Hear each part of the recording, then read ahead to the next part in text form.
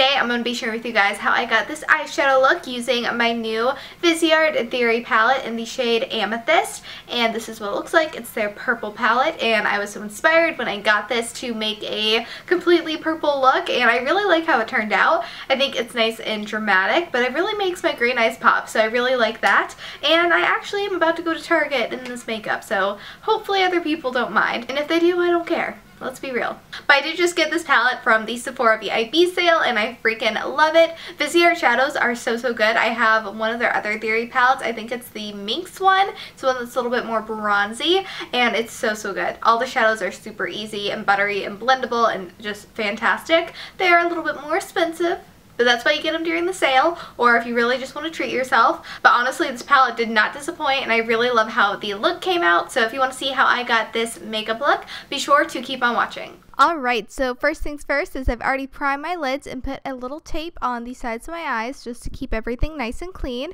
And I'm first going to apply the lightest matte shade in the palette, which is the top left color. They don't have names, unfortunately, but I'm just placing that all over the lid as a base.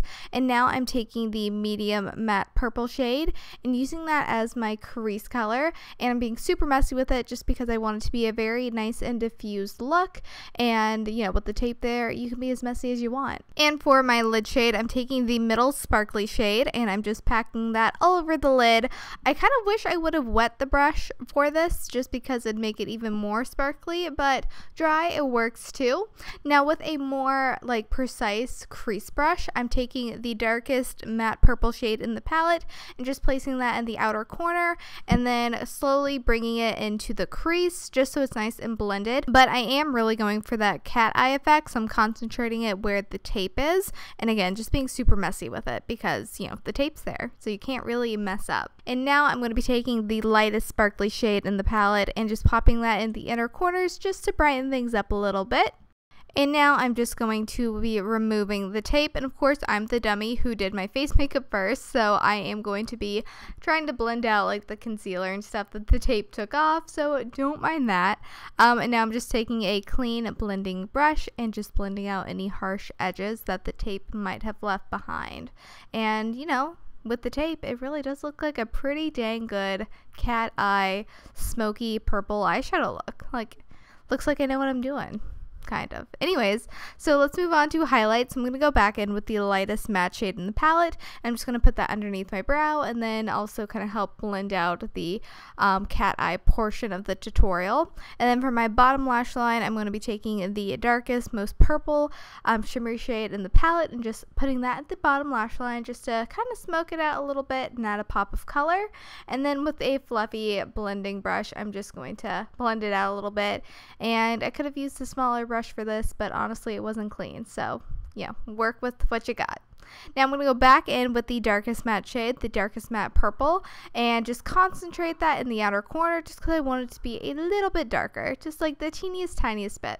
And then I'm going to go back in with the blending brush and just blend it out. And now for liner, I'm using the Kat Von D tattoo liner. Also currently the cat is playing on my keyboard, which is stressful. So yeah, and he just hit a button. Cool. But I do love this liner, and yeah, it's an awesome one. If you haven't tried it, you totally should, because it's like my holy grail. Now for mascara, oh my goodness, he literally won't get off the keyboard. Now for mascara, I'm using a new mascara from the brand Kokie. This is their Length and Volume mascara, and I freaking love it. So good. But don't worry, I'm going to be adding some false lashes, so I'm going to be using the Ardell Wispy lashes, and I'm just applying those as I usually do with just some tweezers because I feel like that's the easiest way to do it, and then just kind of gently positioning them. Literally, it's so easy. Like, anybody can do it, trust me. And I feel like it just kind of adds a little bit of drama to the look. So after I put those in place, I'm hopping to my lips. I'm using Marc Jacobs Slow Burn lipstick, which is like my new favorite. Now finishing up the rest of the face, I'm using Becca's blush in the shade Wild Honey, and this is one of my favorites for just like a neutral look. And then for highlight, I'm using the Smashbox and Casey Home Spotlight palette. This is the Pearl palette. I'm mixing the lighter shade with the darker shade and just applying it to my cheekbones, and it just adds the most beautiful glow, and I just love this palette. I think it's so good. So yeah, that is the completed makeup look. The cat is currently hiding under a blanket, and that's about everything. So I hope you guys like this video. Subscribe, like, all that good stuff, and I will see you guys next time. Bye y'all!